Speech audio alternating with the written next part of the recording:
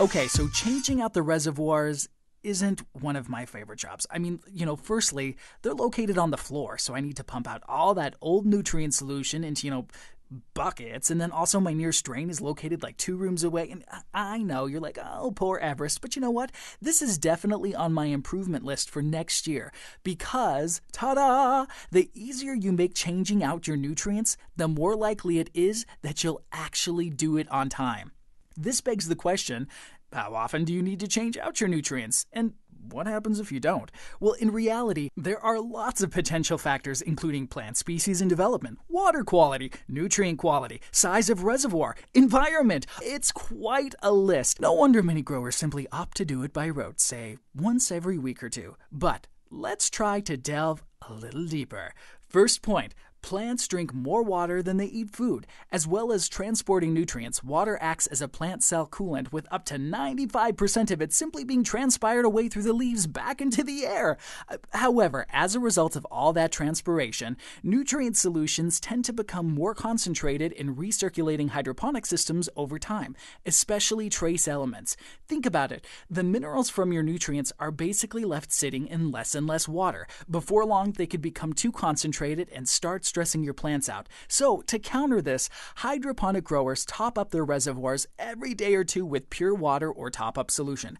It's more important to keep track of how much you add. Top-up solutions are typically 1/3 or half the strength of regular nutrient solution, but I prefer to add pure water and then add more nutrient concentrate directly to the reservoir if my ppms have dropped a little low. Whichever method you choose, it's essential that you check the pH of your nutrient solution afterwards and adjust it if necessary. As a rough guide, aim for somewhere between 5.3 and 6.5. My Blue Lab Guardian Connect is invaluable at times like this. A quick glance up and I instantly know where I'm at. So, here's the deal.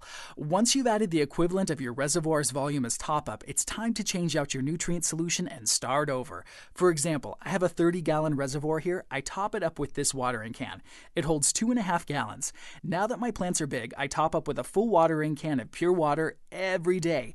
That means after 12 days, I've topped up with 30 gallons. So this tells me that I need to change this reservoir every 12 days. 30 divided by 2.5 equals 12. Easy. When my plants were smaller, I would top up with the watering can every other day, meaning I could go 24 days between changeouts. I'm making up a fresh nutrient solution for my cucumbers and peppers. I'm using a Flora Duo by General Hydroponics. It's just 2 parts, not a grow A and B and a bloom A and B, that you can use at different ratios throughout the plant's life cycle. Here I'm adding twice as much Flora Duo B as Flora Duo A to reflect the fact that my plants are starting to produce fruit. Yay! I'm also adding diamond nectar and organic humic acid to accelerate nutrient uptake. You can buy more concentrated products, but I swear by this stuff. So if you don't change out your res often enough, trace elements and potentially toxic elements such as copper and zinc can accumulate.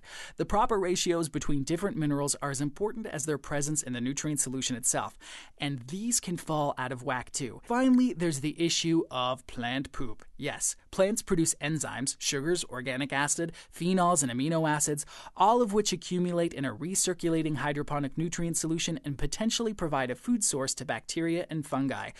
Both friendly and nasty. So, the take-home points are: keep track of how much you top up your tanks. Once you've topped up a tank's worth, drain and make up a fresh batch. It takes discipline and diligence, but your plants will thank you for it. And happy plants make me happy. Questions and comments in the box below as always, and please don't forget to subscribe. It's free. Thanks for watching. This is Everest, all changed out.